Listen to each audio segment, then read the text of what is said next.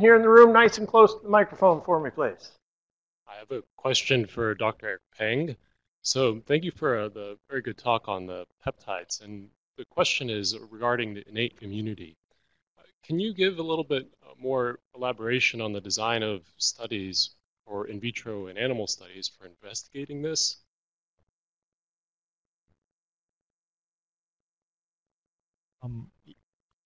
Hello. Yeah. So the innate immune responses can be investigated by in vitro assays, like I said, or in animals. So in vitro, you publicly can look at some cell-based assays. A few that escaping my head right now, but you can probably look it up. And for whatever design, because for all the assays that are out there, there's not one that's conclusively can give you definitive answer to this question. So it is best that you try a few and provide justification why you pick such model. And for whatever method you propose, please provide, like I said, the validation that you have, to show that it is responsive or not responsive. So both positive and negative control should be included. For animal studies, a few that you can do in mice or something even closer. But whatever you propose, again, provide the justification for it. And because it's a very how do I say this? But it's a topic that's also very interesting to us. So if you prefer, you can also submit a meeting request and discuss some of the study designs with us. All right. Next person to mic one, nice and close for me, please. Hi, my name is Su Wang. I'm from the Biovonics. This question is for Dr. Chen. Okay, Z-H-A-N-G. Because we have another Dr. Chen, C-H-A-N-G. My question is related to one of your slides talking about the SS solid state NMR for C13. And my previous slide was NMR spectroscopist, both in the specialty chemical company and pharmaceutical company. And I use both liquid NMR and solid state NMR. And my experience was, unless it's absolutely necessary, I will not use solid state NMR because the method is less, post sequence is less. And to determine the cross-linking also depends on if it is rigid or soft. If it's rigid, then the cross-polarization time should be different. You can pick up a different cross-linking signals. And also based on my past experience, I found if I can find the right solvent and soak the polymer in the solvent for a long time, become a gel state or soften it a little bit, then I can use NMR, liquid NMR technique to handle that.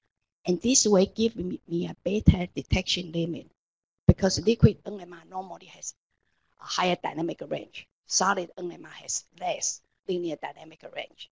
So could you comment on that?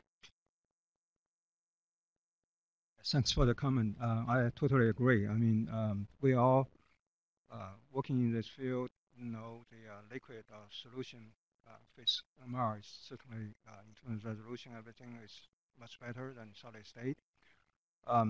Say in a specific case, if you can find the solvent, as you said, it certainly will be better. This case, co-LM case, I think it's not really soluble in a lot of solvent. So it happened to, in that chemical shift, you happen to be able to find that. Also use the integration to find out how much certain of the peaks or chemical shift of, from the cross-linking agent.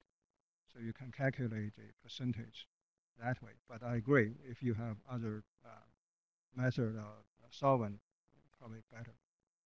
So for the quantitation. And the rest of that conversation can be excellent during lunch, but I'm going to go ahead and take an online question if I could, please. This question's for Dr. Peng. I would like to know, in case of impurities found in the RLD, how many lots are necessary to be tested in order to prove the level of this impurity? The RLD specification from a COA marketed lot, would that be enough to approve the generic limit? That's a very good question. How many lots do you need? We get that kind of question quite a bit. So the rule of thumb is, you should not have anything less than 3. But my recommendation is you should do as many as possible to get a, it's easier said than done. I heard that, but it's really, you try to build your case. That is, the more lots you investigate, the more of a broader range of understanding of the range of the impurities that exist in the RLD. And by doing so, actually benefits your case. If you do find something that, let's say, the RLD has this impurity at 0.6, but you find that you're having at 0.7, perhaps there's not a lot out there from the RLD that can justify your case. So yes, 3 is probably the minimum that you should do, but I would recommend you do more than that, just so that it gives you a better, confident understanding of the range that exists in the RLD. I hope that answers the question. All right, and let's go on to microphone number 2. Nice and close to the microphone for me, please. Thanks for quite a lot of good information for complex. My question is to Jan, and this is regarding to characterization of the reference standard. So the complex generics, like you have to reverse engineer to get your API, where you have to characterize the API, RLD API. At this point, depending on the isolation process, like of course the API characterize as much as possible, and then what is the best way to come and talk to the agency saying that, is that first in the place, is that characterization is enough, or is there anything we need to do to identify the RLD reference standard? And what is the best way to approach the FDA? Is that the CC is better, or is the pre-NDA meeting is the better? If I understand your question correctly, you are asking in the cases of APIs that you need to isolate primary reference standard from the RLD, yes. And you want to find out, how to characterize those. We have characterized the reference standard, RLD reference standard. So I want to, because this is very difficult, like APIs, whether I got the right target, which is the reference standard.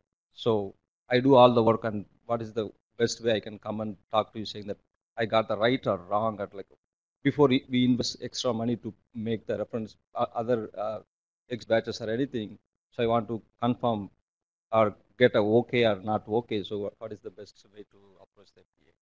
I think if you only have one question, you could potentially, correct me if I'm wrong, you could potentially submit a control correspondence. But if you have more questions, you could also request a development meeting, pre-NDA development meeting.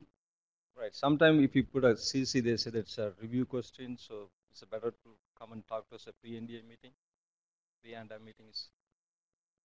Well, for pre-NDA meetings, you need to provide enough background and ask a specific question. Yes, yes.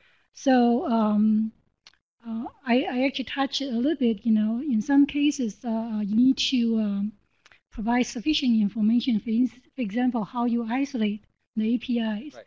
And the detailed procedures. And one thing that I also want to emphasize is that you want to have data to demonstrate that you have adequate recovery. In other words, sometimes these API, for peptide, usually it's very straightforward because peptide is well defined, right? But if the API is a mixture, and you want to be sure that, during the isolation process, you have adequate recovery, so that the drug substance that you isolate is really representative of the ID of the drug substance.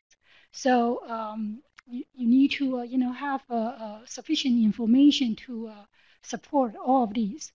Okay. So just follow up, And actually, for the follow-up, I'm going to seat you two together during lunch. And we're going to move on to the next question in the room, nice and close to the microphone, please. Hello. Thank you for the presentations.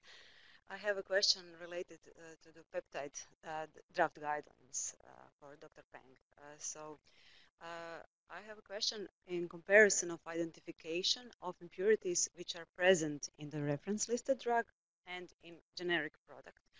And there is a mention of LC MS, high resolution MS identification. So what type of this identification is suitable for impurities comparison? If impurities are present higher than 0.1% in both in RLD and in generic drug.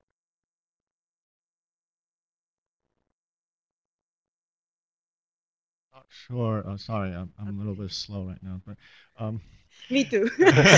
I'm trying to understand the question a little bit. So you're asking if you have this impurity that's in both your product and the RLD, and this impurity is about 0.1%, you said? Both in RLD and in our product, yes. Right, but the rule is it cannot be more than RLD. So this is where you do your profiling, right? Mm-hmm. So you're asking to what extent the identification needs to be? Yes. Well, we will think the identification in this case will mean on the sequence level, the chemical structure level. So you will have to identify the structure or what's the sequence of this impurity, basically. So do you think maybe higher resolution MS, could it be possible if we compare impurities by retention and molecular ion obtained for the MS? Would it be this enough? Or oh, I see. Because of the article that you mentioned earlier in the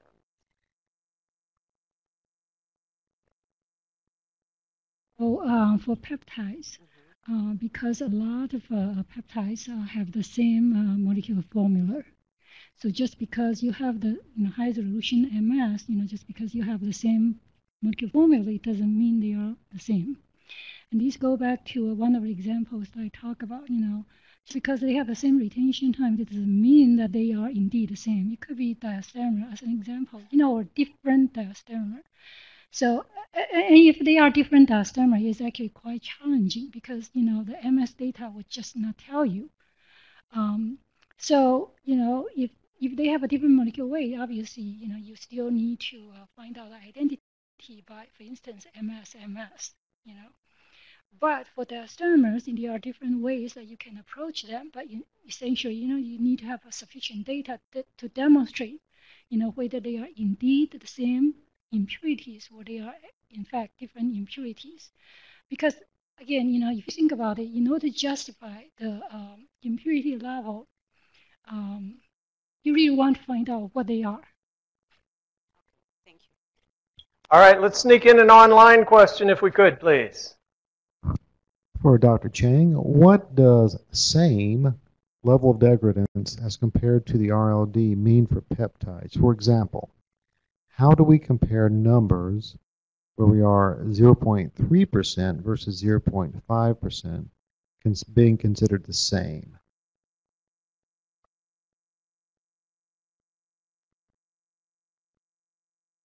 Okay, we stumped them. So I think it's, maybe I'll just answer it. If you have anything to add, Jane, you can chime in. But the way I understand same is really you're looking at your profile. So yes, in one batch you could have 0.5%. Maybe in another RLD this impurity you have observed up to, let's say 1%. Then would that be the same? Yes, because your 0.5% is under the 1% in the RLD. So I will say that's fine. So what we're looking at is really the multiple batches and not just one batch to one batch comparison here. All right, microphone number 2, nice close for me, please. Hi, my question is both for Dr. Jian Chen and Dr. Pan. So for peptide, if I want to use a synthetic peptide to have a generic product as a recombinant, in this case, because both of you mentioned compare with the API recovered or extracted from the RLD. in this case, because two different approach, so do I still need to compare these two APIs because the impurity profiles could be completely different? So obviously, the impurities for, or I should say, process impurities for recombinant APIs would be very different. In most of the cases, that's for process impurities. But for the API-related degradant, they should be very similar. So there is still value in comparing the impurity profile because some of the impurities could be degradation impurities. Did I? Yeah, agree. Yeah. Okay. Thank you. Thank you.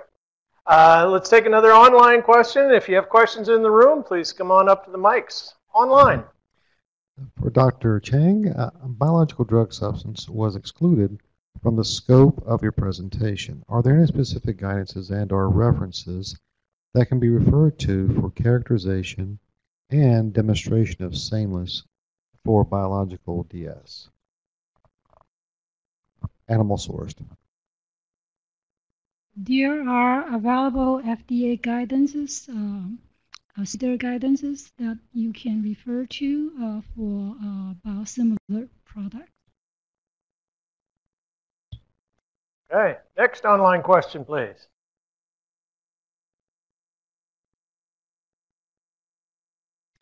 For complex drug substances, there are many different characterization methods available.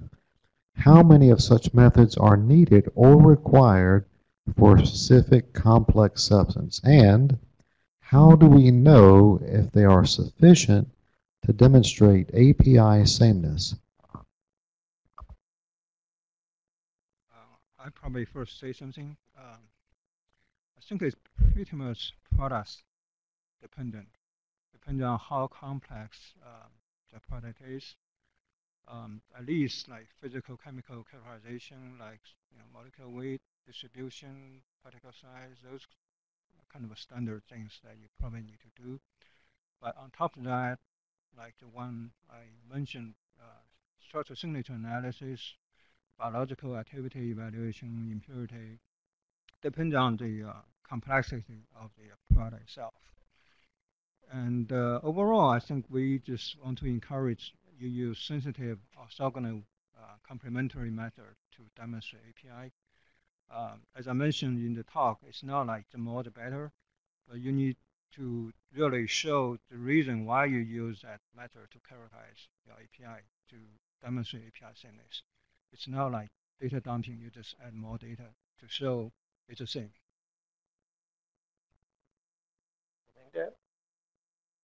All right.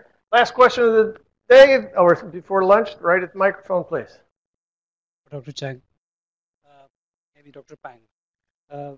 For presentation and the guidance very clearly reads that impurities that are 0.5% or above and different from PRLD, process impurities, the path is ending. Those won't be acceptable as an ANDA. Is that an absolute policy decision, or regardless of the supportive talks or in silico data? So you're asking about the 0.5% that is new to the generic, is that correct? 0.5% process impurity, different from RLD. Okay. More than 0.5. So yeah, so these are new impurities in the generics, but not found in the RLD. For those impurities, if it's more than 0.5%, our current thinking is it may require additional studies which are not really suitable for the 505J pathway. However, if you do think you have a case, you may submit a meeting request and try to discuss that with us. But our current thinking so far is 505J may not be suitable for this kind of impurities. Okay. Based on the question we had, did the panel have anything else they want to add before we wrap it up? Time for lunch. Please help me thank our panel for coming and answering questions.